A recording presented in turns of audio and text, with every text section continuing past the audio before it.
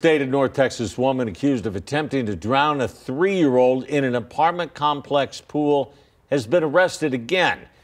Elizabeth Wolf was arrested May 19th after witnesses told police she tried to drown a child and argued with the child's mother. That child and the mother are Muslim, Palestinian. Wolf was charged with attempted capital murder of a person under 10 years old and injury to a child. She was released after posting bond, but during a bond hearing June 27th, Wolf's bond was increased to $1 million and she was taken back into custody. Officials say the incident is being investigated as a hate crime.